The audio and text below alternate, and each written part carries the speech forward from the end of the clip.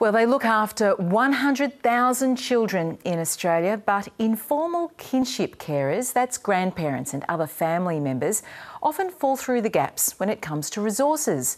Many struggle with far less financial support than carers in formal child protection systems. Social Affairs correspondent Norman Hermond reports. Oh, that is general pass for me, you reckon? This is not the road to retirement Jill Green expected. For the past 4 years, the 61-year-old has been caring for 6 grandchildren, aged 4 to 13, on her own. It can be very traumatic at times. Yeah, sometimes I just want to cry. Jill is an informal kinship carer, a family member looking after children who are not in formal out-of-home care. She stepped in when her son, the children's father, and their mother could no longer look after her grandchildren. You've got all these grandparents who are giving up their lives and saying, well, I'm going to take the kids and I'm going to care for them, but don't get any help.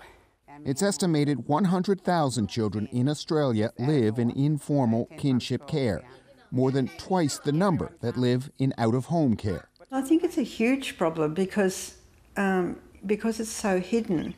Jill relies on Centrelink and would get about $1,800 more a fortnight if her grandkids were in formal child protection. The federal government says grandparent carers could be eligible for the same Centrelink payments as parents.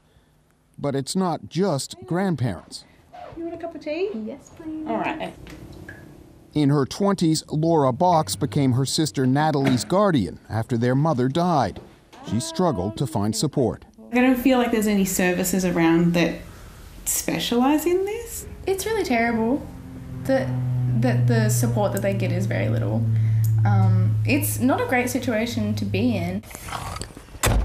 Jill Green has accepted that this is her retirement. Someone hasn't got a seatbelt on. As an Aboriginal woman, she says the most important thing is keeping her family together. Norman Hermond, ABC News.